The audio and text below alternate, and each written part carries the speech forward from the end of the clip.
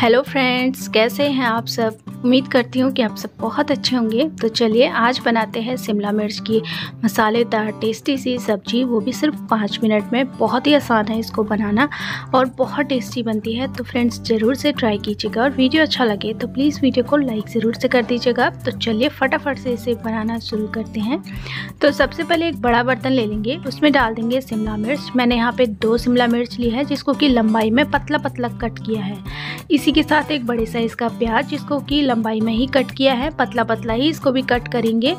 अब यहाँ पे आधा कप मैंने डाल दिया है पनीर। अगर आपको पनीर नहीं डालना है, नहीं है पनीर अभी घर पे, तो आप स्किप कर सकते हैं पनीर को। और यहाँ पे 3-4 कली लहसुन की मैंने ले ली है जिसको कि क्रश कर लिया है। और अब यहाँ पे आधा चम्मच से डाल देंगे कश्मीरी लाल मिर्च का, साथ ही आधा चम्मच डाल देंगे हल्दी पाउडर का। सब्जियों की क्वांटिटी आप अपने हिसाब से कम ज़्यादा कर सकते हैं। आधा छोटी चम्मच का गरम मसाला डाला है और 1 चम्मच से डाल दिया है भुना हुआ धनिया जीरा का पाउडर। इसी के साथ यहाँ पे आधा कप में डाल रही हूँ भुनी हुई मूंगफली जिसको कि दरदरा सा मिक्सी में पीस लिया है। और अब सारी चीज़ों को हमने अच्छे से इसमें मिला देना है। तो यहाँ पे अच्छे से मिक्स कर दिया है। नमक मैंने अभी तक नहीं डाला था, तो नमक यहाँ पे टेस्ट के हिसाब से इसमें डाल देंगे और अच्छे से सारी चीज़ों को मिला देंगे। मिलाने के बाद इसको हम 10 मिनट के लिए साइड में रख देंगे ताकि सब्जियाँ अच्छे से मैरिनेट हो जाएं। तो फ्रेंड्स, बहुत ही आसान सी रेसिपी है और ये बहुत जल्दी से बन जाती है और बहुत ही ज़्यादा टेस्टी बनती है। तो इसे आप एक बार बनाएंगे ना तो बार बार बनाना पसंद करेंगे।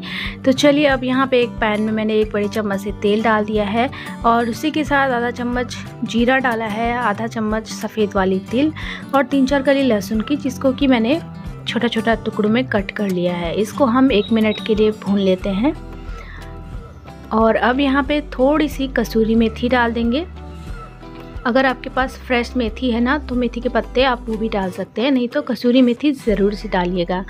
और सारी चीज़ों को भूनने के बाद जो हमने मिक्स तैयार किया है सब्जियों का, वो हम इसमें ऐड कर देते हैं। और इसको इसमें डालने के बाद अच्छे से इसको मिलाना है। मिलाने के बाद हमने बस इसमें थोड़ा सा दूध डाल देना है। उसके बाद इसको ढक के पका लेना है जब तक कि हमारी सब्जियां अच्छे से पक नहीं जाती। तो अच्छे से ये देखिए मिक्स हो गया है। आधा कटोरी से यहाँ पे मैंने दूध ले लिया है और ये हम इसमें डाल देंगे, अच्छे से मिला देंगे। मिला के इसको ढक देंगे और इसको पक जाने देंगे। 5 से 7 मिनट में ये सब्जियाँ आराम से पक के तैयार हो जाती हैं। थोड़ा सा यहाँ पे पानी मैंने और ऐड कर दिया है और अब इसको ढक देते हैं। तो यहाँ पे सब्जी को पकते हुए 5 से 7 मिनट हो गए हैं। देखिए सब्जी हमारी बहुत अच्छे से पक चुकी है, सारी चीज़ें अच्छे से पक गई हैं। अब यहाँ इसमें थोड़ा सा बारीक कटा हुआ हरा धनिया डाल देंगे और अच्छे से इसको मिला देंगे। और ये सब्जी शिमला मिर्च की बहुत ही टेस्टी सी बनके तैयार है। आप इसे गर्मा गर्म रोटी, पराठे या फिर चावल किसी के साथ भी सर्व कर सकते हैं। बच्चे हों चाहे बड़े, इसे सभी बहुत पसंद से खाते हैं। तो आप इसे ज़रूर से बना के ट्राई कीजिएगा। बनाने में तो कितनी आसान है, आपने देख ही लिया है। तो फ्रेंड्स, वीडियो अच्छा लगा हो तो प्लीज़ वीडियो को लाइक ज़रूर से कीजिएगा। चैनल पे आप नए हैं तो चैनल को सब्सक्राइब करना बिल्कुल मत भूलिएगा और साथ के साथ रेसिपी को भी ज़रूर से शेयर कीजिएगा और बगल में लगी बेल आइकन को ज़रूर से दबा दीजिएगा ताकि आने वाली मेरी बहुत ही आसान सी रेसिपीज़ की नोटिफिकेशन आपको मिलती रहे।